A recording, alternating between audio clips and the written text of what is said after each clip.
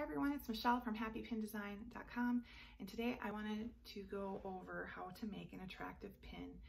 So a lot of people think that when they create pins, their pins have to be pretty. They think they have to be feminine looking, or the font has to be attractive, like cursive-y or scripty. They think that the images have to have flowers or be girly, and that's just not the case. While you can totally do that if you want, and that might be attracting your audience, your specific audience might like that. Not everyone is going to have the same audience. Not everyone's going to have the same messaging. So I wanted to go over what attractive content means, because attractive content does not mean pretty content. Yes, there is some sort of an appeal to your content. It should look nice, it should be attractive, it should be clean, but it doesn't have to necessarily be pink or pastel or have images of gorgeous people on it. That's just not the hard and fast rule of Pinterest. What is attractive really depends on your audience. Your audience might really be attracted to keto diets, or they might be attracted to fitness, or they might be attracted to, jewelry, I don't know. They might just be attracted to different things. So it doesn't necessarily mean that your content is bad or that you're doing it wrong. It just means that you need to find what your audience likes. But there are some things that you can kind of embrace for your pins and for your website content as well. One, you need to make sure your messaging is clear. So when someone comes to your Pinterest account, clicks on one of your pin images, what the message on the pin says should jive with what's on your website. You don't want someone to click on that pin and think they're going to get something, and then they come to your site and get completely something else. That's not good. So don't do that. Whatever message you have on your pin should be consistent with what's on your website or what's on your Etsy account or wherever the pin is directing. The second thing is you want to have a clean design. So while I'm not saying you have to have super pretty pins, you want to make them readable. You want the colors, the color palette to go together. It doesn't matter if you're using yellow or brown or a different color besides pink or red, or pretty pastel blues. You can use any color that goes with your brand.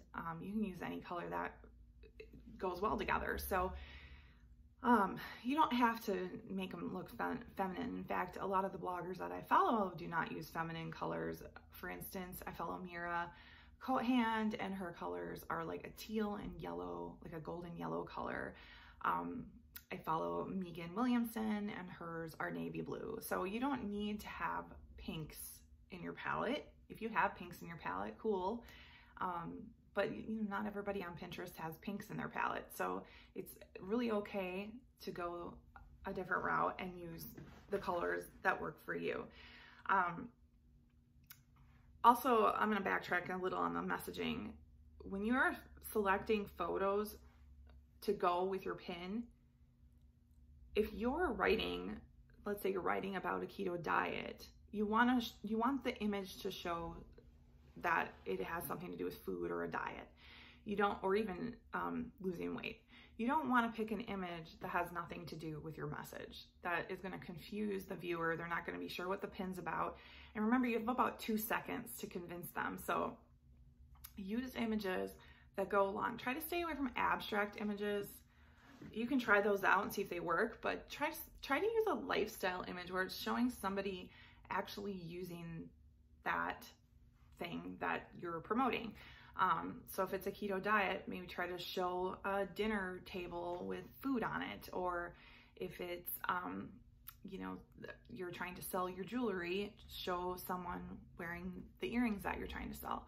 Use lifestyle imagery as much as you are able to, and look for stock photos that don't look cheesy and annoying and fake.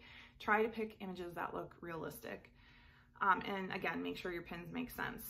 So back to the third thing I wanted to talk about. So we talked about clear messaging. We talked about a clean design. The last thing that I want to talk about is consistent messaging. Some people love to use different colors on every single one of their pins. They don't stick to any kind of a format. They don't put their logo on their pins. That's a mistake. I believe you should really focus on keeping a consistent color palette of, 3 to 5 colors that are your brand, and then using a logo, or in the least using your website link, and trying to keep the images similar. So if you're a person who likes to use flowers in all of your images, maybe maybe that's that theme that you go with. Or maybe if you're a person who likes to use more of an animation style, you could do that with all of your images. Some people like to use photos, some people like to use graphics. It really depends on what you're comfortable using or what you think is your brand. So be consistent with your brand. These 3 things will really make your pin stand out. Making sure also in your branding that you have, and your messaging, that you have a call to action, a step you want them to take. So don't just create a pin and put a pretty picture on it and put really good messaging on it and then leave out what you want them to do. So click here, learn more, get my free download, anything like that is going to be important on your pin as well. And also a note about the content that it leads to. So if it goes to your website, also make sure that that is attractive. And I'm not saying it has to be pretty. It just has to look nice. It has to be attractive to your viewers. So, walking through your blog posts and making sure it sounds great. I read a statistic recently that people don't read from the top to the bottom a post. They skim. So use that to your advantage. Use bullets. Use bolded headings. Use subheadings. Use photos with captions on them. Use call out boxes. So do that in your post and make your content just as attractive as your pin.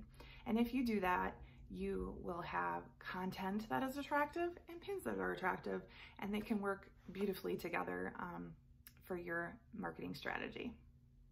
If you have any questions, please visit me at happypindesign.com, and I look forward to hearing from you.